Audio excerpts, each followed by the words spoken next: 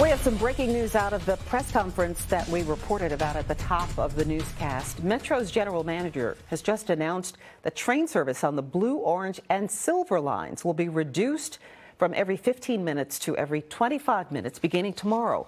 Metro's safety watchdog ordered the change. This is necessary to comply with the WMSC's directives to retrain our rail operators who completed all hours of training in the cab with an instructor and completed an independent certification exam per our Metro requirements. Let me say something about our operators. They receive about 60% longer training than many of our peer agencies to become rail operators at Metro. As you heard from Randy Clark there, Metro does not agree with these directives from the safety watchdog. The transit agency has filed a formal petition against the directives that also stalls a return to a service plan for the 7000 series trains. Metro's safety watchdog released a report on training problems late Friday. News 4's transportation reporter Adam Tuss will have much more on the announcement starting on News 4 at 4 this afternoon.